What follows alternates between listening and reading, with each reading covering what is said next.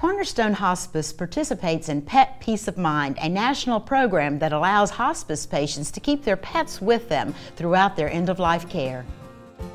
To raise community awareness and funds, Cornerstone presented their second annual Wag and Walk event in downtown Eustis, near Fountain Park.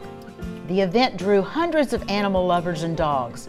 Attendees got to enjoy the Swift Paws lore course for dogs, learn about pack life with a local dog whisperer, Todd Langston, and watch the Adoptable Parade in the beautiful weather.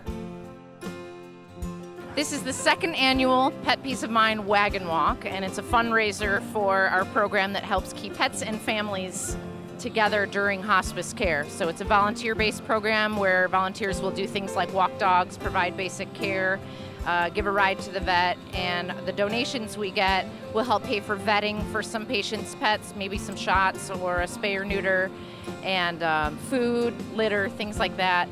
And then we're also here to raise awareness for the need to have a plan for your pet should your pet outlive you or you ever be unable to care for your pet. It was started by Banfield Charitable Trust. So it's a nationwide organization, and it's known as Pet Peace of Mind throughout. Only nonprofit hospices can have it, and it's designed to help patients and families take care of their pets, because that bond is so important, and especially when you're sick or dying, you want your pet near you.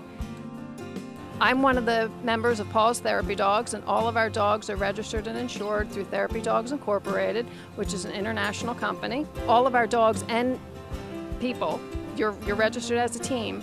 Our dogs go in and they visit with the seniors. We visit with a lot of children, a lot of special needs children. Last weekend we had a really sad event. We visited with a gentleman. His final request was he wanted a dog to lay in bed with him.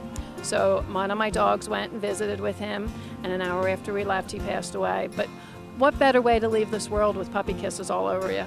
A lot of people say, isn't it really sad volunteering for Cornerstone Hospice? It's not. There are sad times, don't get me wrong, but there's a lot of happy times, and we're out there spreading joy and giving last wishes to people. So that's what life is all about. If you can just take a little bit of time and share your life, your time, and your dog with somebody, that's what it's all about.